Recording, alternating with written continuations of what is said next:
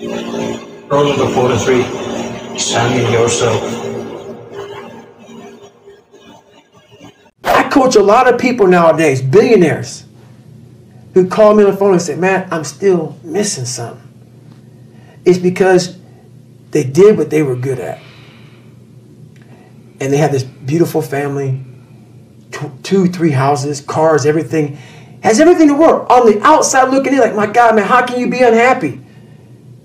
I walk around with a backpack with all my stuff in it, and no car. Right. And I walk around happiest person in the world.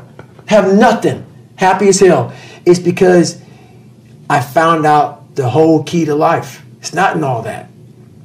You have to face yourself. So many people live to be 100 years old and they die miserable, having everything, because they never examined. I call it my live autopsy. You never examine this. Happiness, peace, enlightenment, it's all up here, man.